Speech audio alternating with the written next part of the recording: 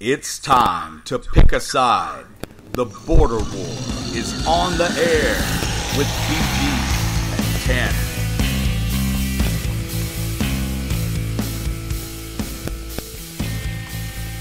TanMan. Gang, welcome back into another week of the border war.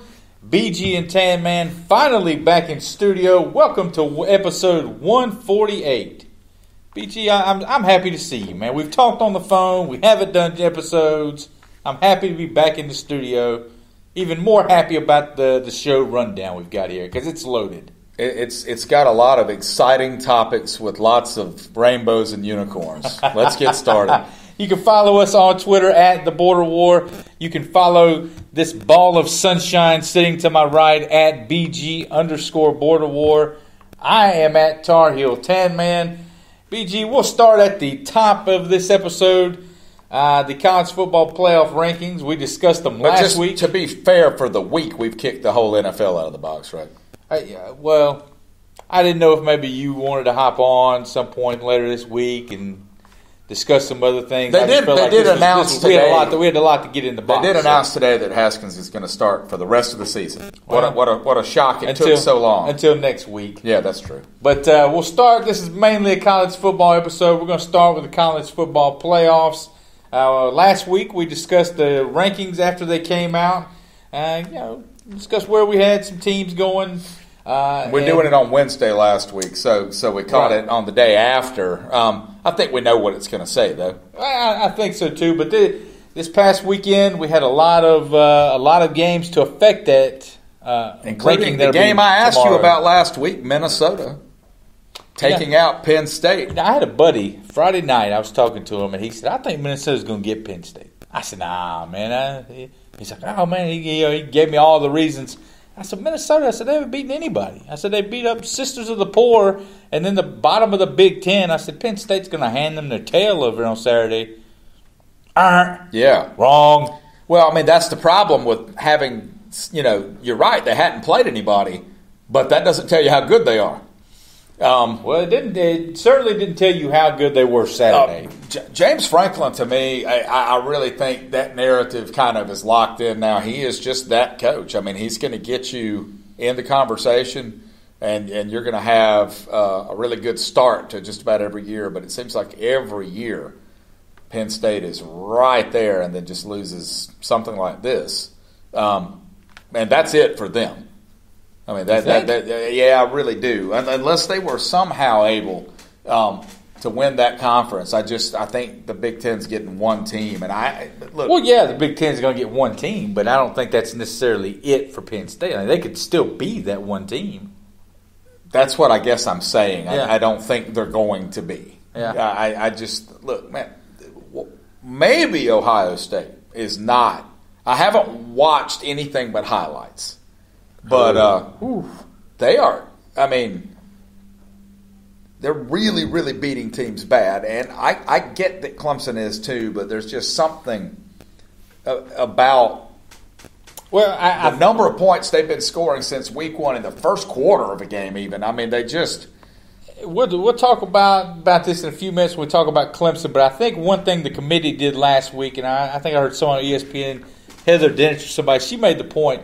Listen. By putting Ohio State at the top of the rankings last week, they sent a message to the rest of the college football world that it's not only who you beat, but it's how you go about it. And it's how many points you're beating teams by. Right. Because Ohio State, it seems like every week they're beating somebody 50-7. This past week it was Maryland 73-14. I mean, that's a video game score. Yeah, it really is. That is a video game score. Ohio State is... Even with the LSU win over Alabama, I would still be fine if they left Ohio State at number one.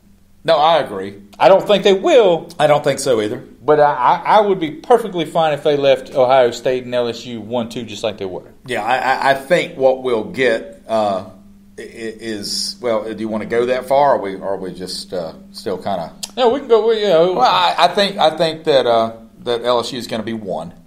I think Ohio State will be 2. I think Clemson's going to be in at 3. Okay. And I think Alabama stays in the top 4 at 4 because when you look, they're not putting Minnesota there. They're not going to put Minnesota. They're not jumping that far up, and I don't see how you can put Georgia in ahead of Clemson at this point. I think it has to be Clemson at 3, and then I'm sorry, not over Clemson, over Alabama, and then Alabama saved themselves a spot, I think, by almost coming back and winning that game. Early on, they were on the first half. They were on the verge of being out of this thing altogether. They were going to be out of the conversation, absolutely, because their schedule was going to hurt them at that point. But they came back and gave LSU everything they wanted. So I think they stay in. But I think it's almost less of a vote for Bama and just not an ability to put anybody else in yet. But that's just for this week. That could expire. I say this. I wouldn't be surprised to see Alabama at 4 this week, but I don't know that they can go any higher. I agree. When you project the season out and you look at the teams that would theoretically be behind them in that situation, Georgia's going to have an opportunity to come up. Like 3 of the spots I think are spoken for. I think a one-loss Big Ten, even a one-loss Big Ten team, be it Ohio State, be it Penn State, or even perhaps an undefeated Minnesota team. If everything goes haywire, like I think the Big Ten gets a team. We know the SEC gets a team, and Clemson's going to win the ACC. Running away from here on out, they're going to get in. So that leaves you one spot, right? I think they're going to put Alabama at 4 tomorrow night with the understanding like this is it. And going forward, when you look at Oregon, absolutely, who is maybe looking at a one-loss versus one-loss showdown with Utah in the Pac-12 title game. I think the committee in the past has shown us that, listen, they really like a one-loss conference champion in Oklahoma. If that happens going forward, that means they would have beaten Baylor twice. I just think there's a lot of things that has to happen. Like Alabama's not out now, but there's a lot of stuff that's got to happen between now and within the next 3 weeks when these things 3 weeks to a month when they finally get settled. And I mean, that Georgia game that seems to be looming. I think that's going to be a tough bill the way that Alabama looks Saturday. Their defense, suddenly you go back and think about that South Carolina game and you think, okay, maybe they're just not that great. They're not getting Georgia now. That's going to be LSU's battle to fight now. That's a good point. That's a good point. To me, you know what? It didn't even occur to me that game would have meant something because I'm like, I thought Alabama I thought they had to play for the SEC. I thought that was a state law. That's a rule. Yeah. Now, I would be interested to see last week of the season. They play Auburn. I don't know. I don't know if it's where it's at, but they play Auburn. If they blow Auburn out, and then it comes down to that would be it for them. They'd be at the house the next week. How impressive would Oregon have to look in that Pac-12 title game, given that they have already lost to Auburn? It was way back the first week of the season, but it happened. How would that be enough to put Alabama in? I guess I'm asking. And to me, I wouldn't, because if you preach conference champions. If for some reason Gus Malzahn's about to lose his job and it's kind of known at that point, and is that still a thing? Yeah, it's still a thing, man. There's a lot of people talking about hiring him away from Auburn. I don't get it. We can talk about that another time. I mean, there's a lot of delusion about fixing things with a new head coach. If that's a thing and that's a distraction or whatever, and Alabama does blow Auburn out, I wonder what Auburn's resume looks like at that point. Feels like the shine's worn off of that a little bit from earlier in the season. This is going to be one of those years where people yell that we should have had more than 4 teams. Most years 4 seems about right. Most years 4 seems too many. I was just saying, it seems like the last 4 years, I think 2 would have been sufficient. But I still think though that it's become a very strange sport. and that you and I complain about this, but here we are feeding right into it, man. There's just so much college football out there, so much, 99% of it that just doesn't freaking matter, man. It just doesn't count for anything. Like the rest of us are just out there flailing in the wind and losing to Sun Belt teams, building multi-million-dollar facilities. But, well, I mean, but let's say we had beaten that Sun Belt team. Let's say we had beaten you guys and the Sun Belt team. In the really long run, man, I mean, there's just a lot of teams in the middle that are just kind of doing their thing.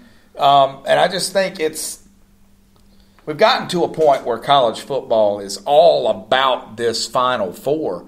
But it's crazy because they come from different conferences. They have different schedules.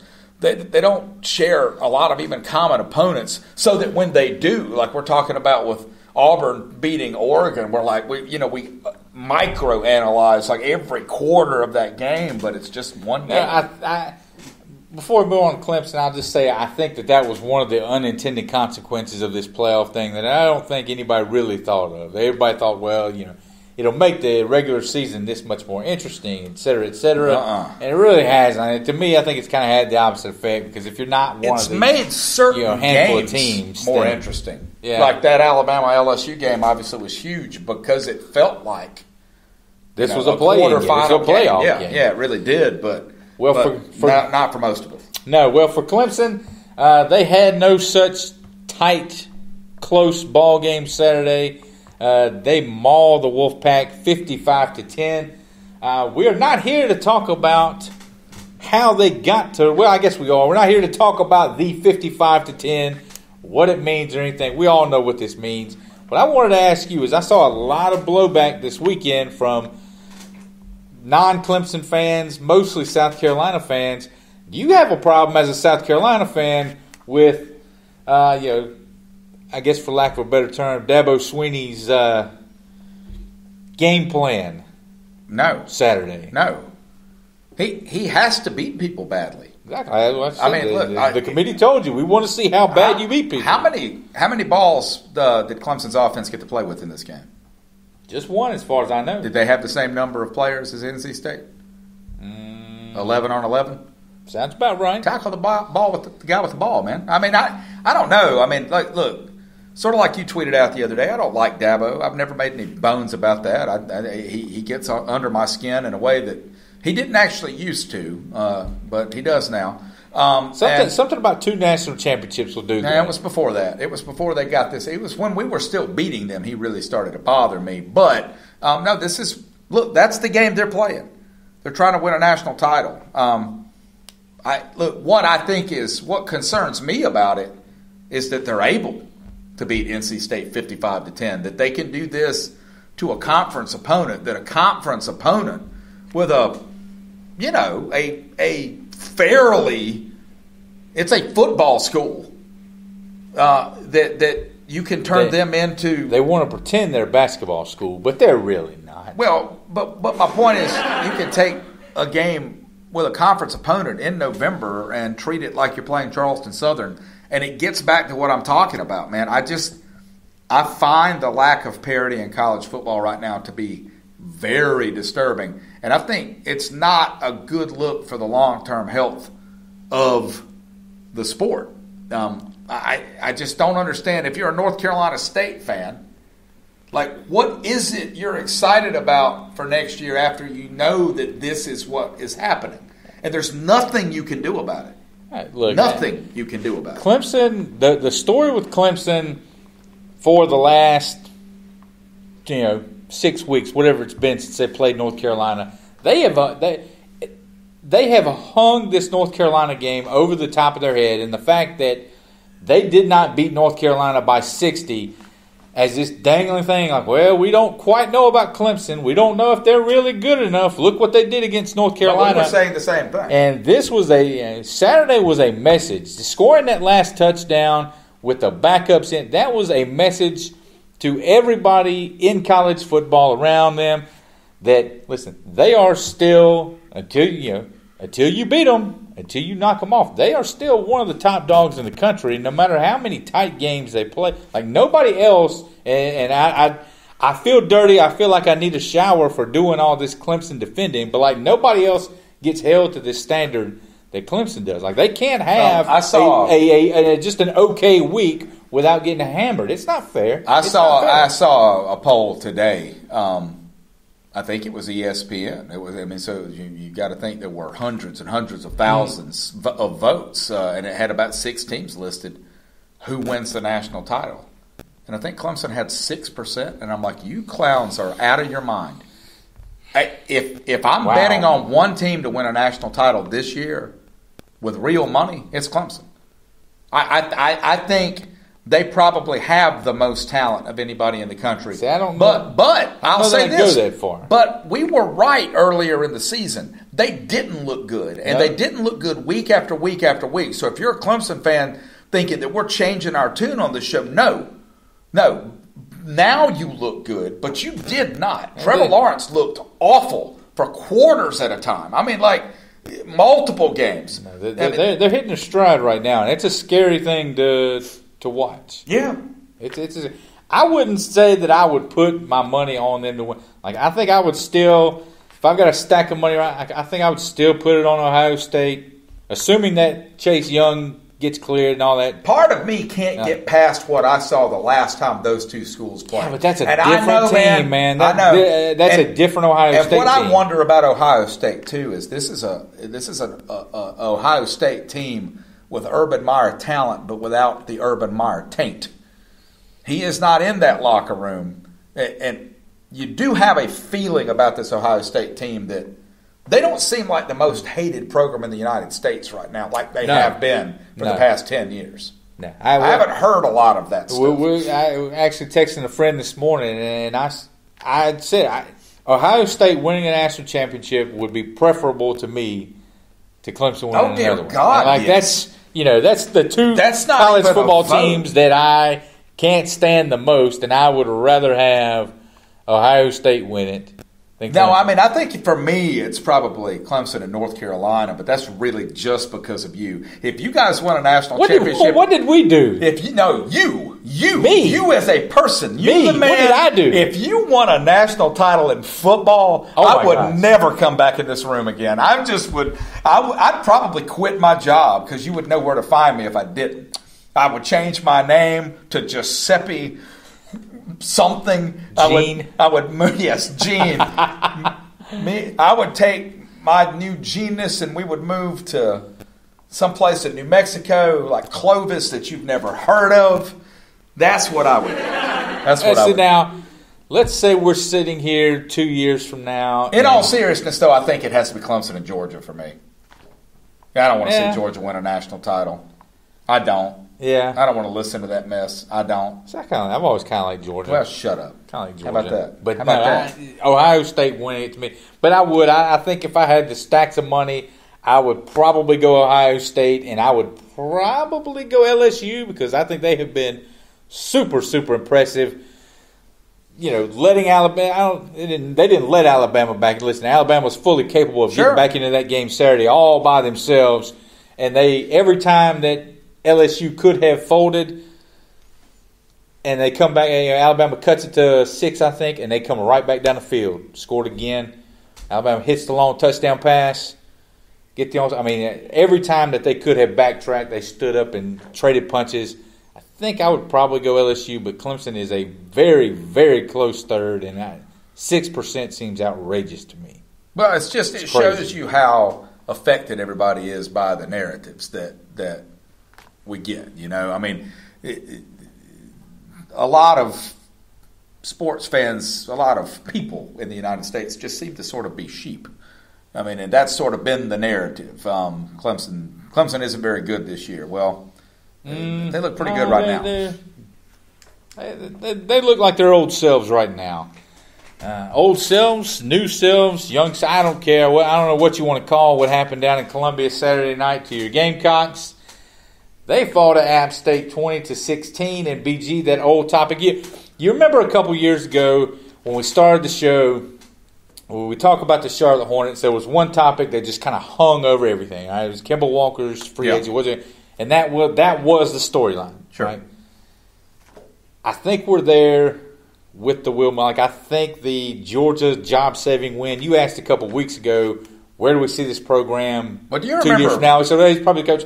Now I don't know, man. I think that is picking up some steam. Do you remember the week that we did the show after Georgia? I remember you sort of kept fishing, trying to get me to say that it was this huge win. And I just kind of said, look, I don't know if this is a huge win.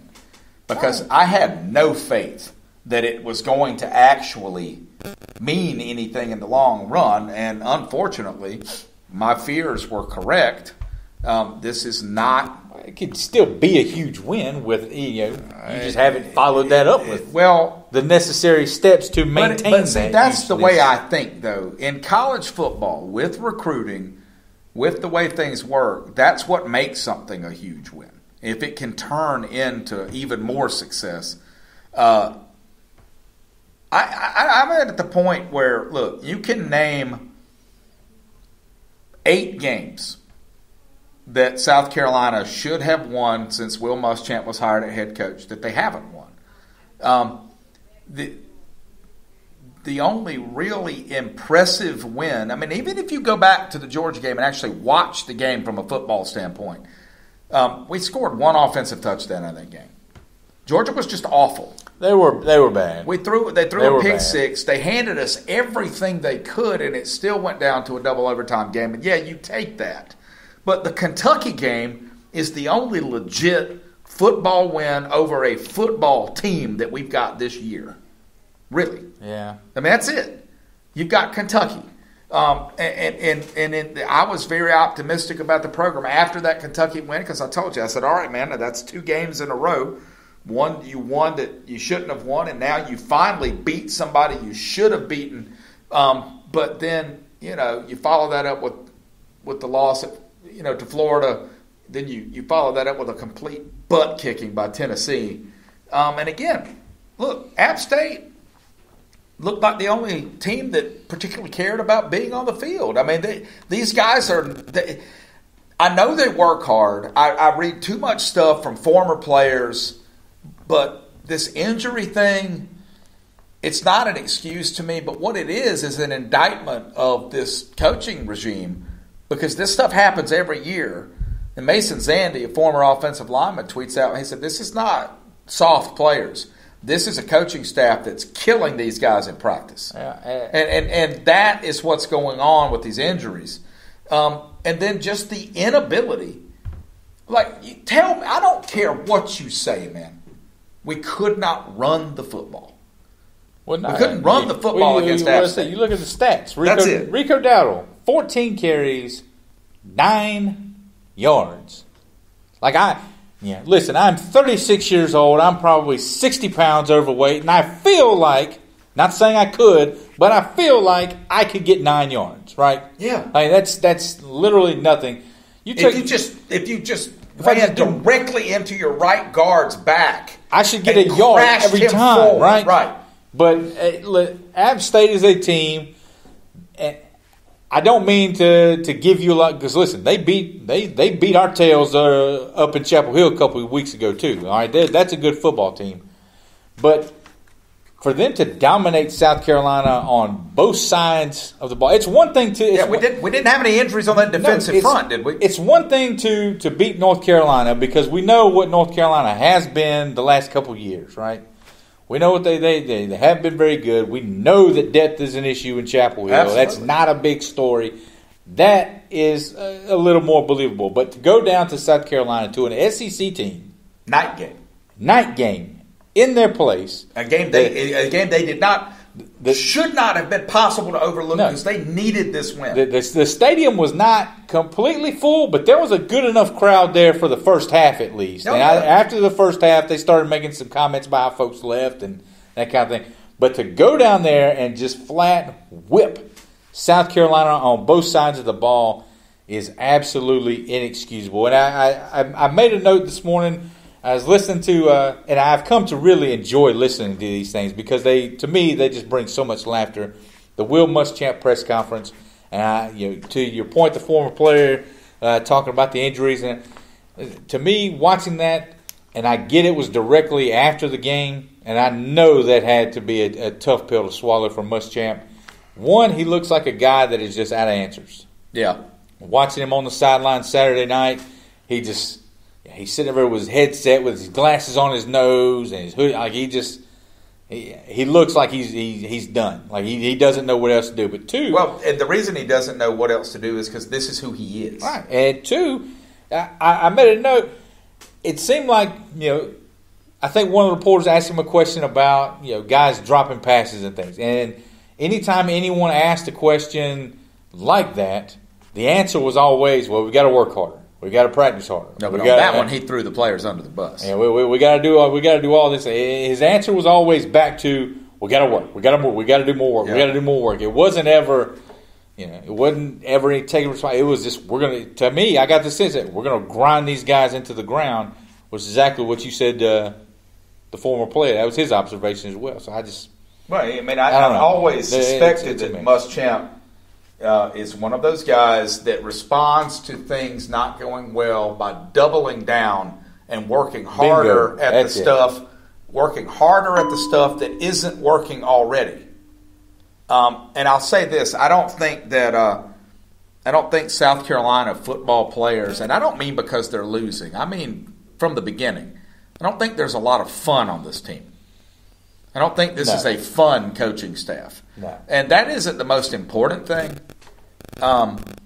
But that's part of it, though. But the players have to enjoy coming there. The fans have to enjoy. They have to want to come. But I don't think there's any of that in your guys' program right now. Let me say this, and look, I said this time last year, Muschamp would get 2 more years, but I knew he wasn't the answer. You remember that? Yeah. And that's still what's going to happen. All these people that think he's going to be fired at the end of this year, barring something really odd, I don't see it. Now, I think there may be territory now, though, man. I think we might. Well, I told you before the season started. You asked me what the basement prediction for this team was, and I told you 4-8. I said this team might only win 4 games because I knew if things broke the wrong way a couple of times that we would not hang in there. But here's the thing I want to say about Muschamp. If you look at the other stuff, and you can say the same thing about his tenure in Florida, he does a lot of things well, right? South Carolina, rightly or wrongly, has always had a reputation for having players that got in trouble, right? Mm-hmm. Who, when Lou Holtz was there, particularly Demetrius Summers, God, that people would do whatever they wanted. There were incidences in the Holtz regime right before Spurrier was hired of fellow players, Mo Thompson, stealing from fellow players out of their locker rooms. Seville Newton threatening to fight fans in the basketball stands. Right. So, that was you. But that happened. Yeah, I know. And now he wants to be our next head coach. But that's a different conversation. But Muschamp, much like he cleaned up the mess that was left at Florida with, murderers on the football team, he's cleaned up South Carolina's football team. South Carolina's football team is full of a bunch of respectful, well-spoken guys that go to class and make good grades and stay out of trouble until they get on the football field. They're just and then once they get on the field, not only that, but they don't have any discipline on the football field. Then they turn in a loudmouth. We're down by 2 touchdowns, but I'm going to showboat because I made a tackle for only 8 yards. And I don't understand where that stuff comes from. And I just think that what he can't do, and you've talked about it, he can't drive the culture. He is not a CEO. And in today's college football, you have to have that. What is he? He's a defensive coordinator, man. He is like the defensive coordinator that you would want above all others. And that's it. That's all he is. And I think, I don't know what I think. I think that you're going to get new coordinators. I think that at the very least, surely, he can't bring Brian McClendon back as a play caller. That doesn't mean that he loses his job as wide receivers coach, but you cannot bring him back as a play caller after this ridiculous 2-year stretch of watching. It looks like Tecmo Bowl. It's like we've got 4 plays. And we can only pick one of those 4. And the only time it works is when we I'm sorry, I don't want to trigger you. Paper, rock, scissors our way. That's wrong. What is it? What'd you say? Paper, rock, scissors? Oh no, that's right. I'm sorry. Well, I suppose it is wrong. I thought you were trying to be funny. I was trying to not make it a topic, but clearly I failed. That just whoops right over the top of my head. I'm sorry. Go ahead. But you remember Tecmo Bowl, man? If you called the right pass play and the defense called the wrong run play, you were going to get yardage, and that's all South Carolina's offense feels like right now. Feels like a jumbled mass of plays that we've practiced, but they're not a system. They don't work together. They don't. I mean, as soon as DeCarrion Joyner comes onto the field, can't you tell me what's going to happen? We know what they're going to do. And why are we throwing to 2 quarterbacks when we have wide receivers on the roster? What happened to the guys we recruited at wide receiver? And don't hand me this App State stuff either. If those guys are so good, why didn't we offer any of them? Well, you did. One. There's one team player on that whole team. One. That we and then you pulled his offer when he got a little banged up. Okay, that's fine. That's why he was motivated. What I'm talking about is why were the rest of these guys able to whip you one-on-one? If they're that good, then they should be on your team. That's not an excuse. Look, anytime you have a team... Like you said, there is no excuse. Yeah, anytime you have a team like App State, where I think they said, 50%, 56% of the players in their roster come from North Carolina or South Carolina. Yeah. What do you think the 2 biggest games on their schedule were? Right. It's because most of those kids didn't get an offer from either one of those places. Some guy on the Gamecock message board I post on goes back today and finds his thread. And I'm wanting to say it was from like March of 2013 or something when this game got scheduled. He posted that day, they're going to kick our ass. And he said, there it is, guys. I was going to say, we've said the same thing since the schedule first came out. Yeah. I know we said it whenever we did our season preview thing. We said they're going to lose this football game. Yeah. This was, to me, this was not a shocker. To me, the conversation about Muschamp, I know you still say no. I don't see how, man. I do not see how. Now, I'm not. To be fair, I'm saying no that it's going to happen. I don't see any way that you can do this, man. You cannot bring this guy back for another year because you got a night game at Texas A&M and you got Clemson coming to your place. Both of those don't feel like you are anywhere near. Not now. Ready to win one of those football games. Not even stay in them. No. Not even stay in them. And so when you look back at how they're going to finish, you drop those 2 games, you come into the house going 1-5, and the only win you have is as uninspiring a win as anybody else in the country has the night of the Vanderbilt game. You basically, for lack of a better term, and I'll take a term from one of our local hosts here, you've sucked for the last 6 weeks. Right. You can't bring this guy back, man. It's not. No way. Well, look. No way. I don't even know. Here's my biggest problem. And fans leaving. I mean, the stadium was empty. Sure. By the end of the game. Sure. Saturday night. Yeah. But when they quit showing up, then you got a big problem. Yeah, but they all still bought a ticket. So the question becomes, they're buying next year. That's right. And historically speaking, for South Carolina fans, yep, they will. And the thing is that I don't even know what the right thing to do is, because yes, you know. Yes, you do. No, I don't. Yes, you do. Because the man who hired this guy is going to hire the next guy. And all these people talking about Bob Caslin, whose job is in jeopardy himself because of the way he was hired. I don't want to get political on the show, but whatever you think about how Bob Caslin was hired, Henry McMaster interfered in that. It doesn't matter whether you think he should have or whether he should have the right. The Southern Association of Colleges and Schools is investigating that whole hiring right now. Do you really think that this president, who's in his first 6 months on the job, is going to fire Ray Tanner? No, Ray Tanner's not going anywhere. So if Ray Tanner's there, Ray Tanner's going to turn around and hire another head coach that's established in a Power 5 program. And if he can do that, it's probably someone who hasn't had much success. Okay, listen. Here's what you need to be pulling for, okay? You got this thing all wrong. You have got it completely backwards. You don't want Ray Tanner anywhere near this next coaching search, right? No. You are wrong. You want Ray Tanner to make this next hire because you know what happens when he screws up the next one? Then he'll be out of there. Well, he's going to be out of there anyway, though. He's going to retire. I mean, I'm just saying, man. Like, he's not for a while. He's going to listen. He's going to get another job. He's going to get another chance to hire another coach. He's the AD. The AD. I'll give you one bad hire. Not going to give you two. They're going to give him a chance to fix it. It's just how fast how quickly do you want Ray Tanner out of there? The quicker he hires another guy. And let's say he doesn't hire the right guy. The quicker he hires the next wrong guy, the faster he's out the door. And right now, and I think there's a chance our baseball team has a pretty decent season this year, and so that hire ends up looking pretty good. But he is milking the success of all kinds of Eric Hyman hires right now. He didn't hire Don Staley. He didn't hire Frank Martin. He didn't hire the women's soccer coach that just won the SEC conference.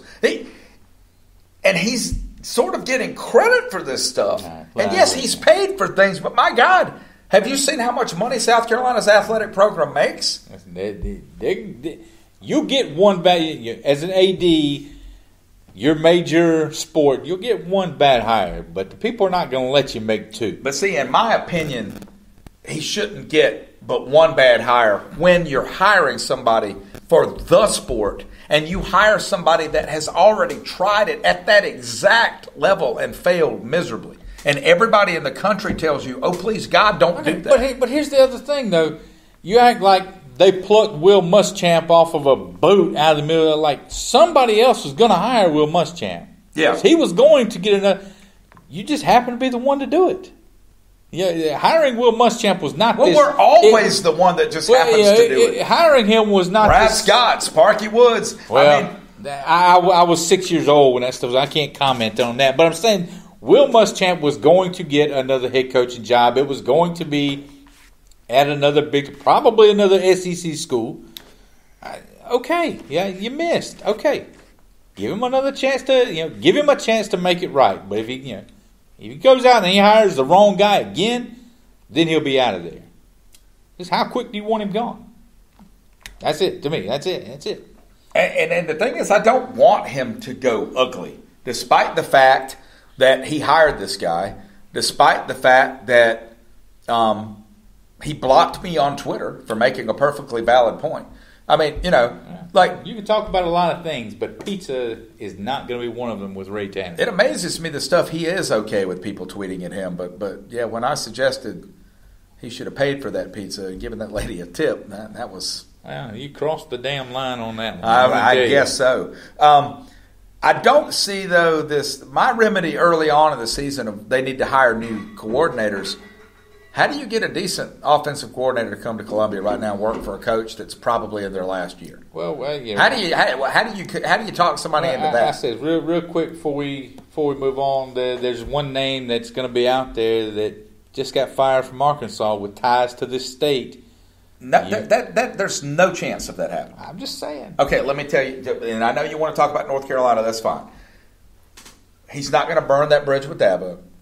Chad Morris is not. And why in the world would he come to South Carolina knowing that the staff he's going to come work for is probably on their way out no matter what you do? Look at the schedule next year, man. Oh, and by the way, who do I have to work with? Brian Edwards? No. Rico Dowdle? No. Tavian Feaster? I didn't no. say it was going to happen. I just said it's a name you're out losing there. Everything on this offense. Josh Vann and Shi Smith. Shi Smith who can't stay healthy. Josh Vann who can't catch a football. Smith, man. I'm about done with that guy. And they both drop 2/3 of the passes thrown at them. It doesn't help that Helinski throws the ball 102 miles an hour on an 8-yard slant route. But if it hits you in the hands, you got to catch it. I tell you, one more point. Jake Bentley would have made that throw Saturday night. But that's just my opinion. You're out of your mind. Jake Bentley both would have missed it. Jake Bentley would have nailed that throw. But you know what's funny about everybody making a big thing about that? It would have gotten called back. It was called back. There was a holding flag. It wouldn't have mattered. But I'm saying Bentley makes that throw. No way in the world. BG, Thursday night, the Tar Heels. They did not play Saturday. Steven Garcia would have made that throw. Steven Garcia would have seen 3 Brian Edwards in the That's back fine. of He'd have hit the one in the middle. One of them. He'd have hit the one in the middle. The Tar Heels didn't play Saturday. The last couple minutes of the show, I've got a big question for you that goes Thursday night at Pitt. Still sitting on 4 wins. The bowl game is just, it's not quite there, but we can kind of start to feel it. We finished up with Pitt, Mercer, and NC State. So you've got 5. You're going to get 5 wins. We're going to get 5 wins. We got to get 1. I personally don't want to go into the NC State game, the rivalry game, even as bad as they've looked at times, especially once they've hit conference play. I don't want that to have to be because the I must think win. It doesn't always. It's not always the case in a rivalry game, but I think with you guys and them this year, that really is. That will be their national championship. But I'm game. just saying you can forget the spread and everything in that game. There's no telling what goes down. I don't want any part of that. So to me, my opinion, that makes Thursday night at Pitt on the road in a stadium that's going to be half full, if that. That is the biggest game for North Carolina this year. Huh? The Mustard Palace. Is that stupid old stadium that you used to talk about? No. That's what everybody calls Heinz Field, man. Really? Mustard Palace, yeah. I never heard that. There's nothing stupid about the old stadium. I'll not have you say that. We're talking about building another new one. But anyway, my point was, BG, talk me off of it. This is the biggest game North Carolina plays this year. This is the biggest game that they've played since the ACC title game with Marquise Williams, with Mitch Trubisky sitting on the sideline. This is the biggest game. That might be a little bit of an overstatement, but I'll put it this way. At this point in your season, with the games you've won and the games you've lost, the shine's worn off, even though some of your North Carolina buddies online really get angry when you say They did not like that. They did not. I was right. Of course you were right. Otherwise, you wouldn't have said it. I mean, right. That's what we do on this show. Thank you. We say things that are correct, except when we don't, but that's neither here nor there. Very few and far between. The Raiders still might win a Super Bowl. I mean, you never know. I mean, it's Jeff Bezos might buy the Redskins. I really doubt it, but you never know. No. Anyway, no. At this point in the season, this is huge for you guys because you need to get that taste of winning back in your mouth, right? You want to put together a 2-game win streak here. You go into that NC State game having won 2 more games, and the bowl's already in your pocket, and you don't have to worry about that. You go out there and have fun. Right. Go out there and have fun. You don't want – I'll say this. There's obviously a chance here that you finish the season with 5 wins, and that would be bad. The way this season started, because it's a different thing if you had lost the first 4 or 5 games and had finished strong. Well, we've talked about that in the NFL, right? I think it's different, if we had lost the first 2 and won the next 2 instead of the opposite like that. Right. The fact that we went 2-0, right, and here we are, we're still sitting here. It's the second week of November, and we are still 2 games short of hitting that magical 6-win number. And you've lost so many close games, man. It's insane. The way you look back at the way we lost the Clemson game, the way we lost the 6 overtime game with Virginia Tech, the second half against Virginia where you just could not get a stop and get off the field. It's just, man, this is it. Like, if we're going to do it, like, Thursday night to me has to be it. This game is so huge, much, much bigger than probably safe to say any North Carolina-Pittsburgh game in the history of the 2 schools facing each other. Sure. This is the biggest matchup they've ever had. I would back you on that. There's never been a matchup bigger than this one. This is the biggest North Carolina-Pittsburgh football game in series history. Yeah, I'll give you that one. But you are right. And I mean, Matt Brown's trying to establish a narrative, and he doesn't need to win. He doesn't need to win a ton of games. He needs to win 6. He wants that extra bowl practice.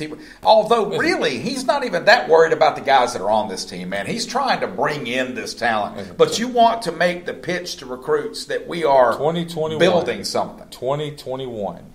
Watch out for us. But I'm just saying, 2021. you lose a little bit of that momentum if you lose 2 out of these last 3 games. No. You got to get to 6. We said to start the year 6 was possible.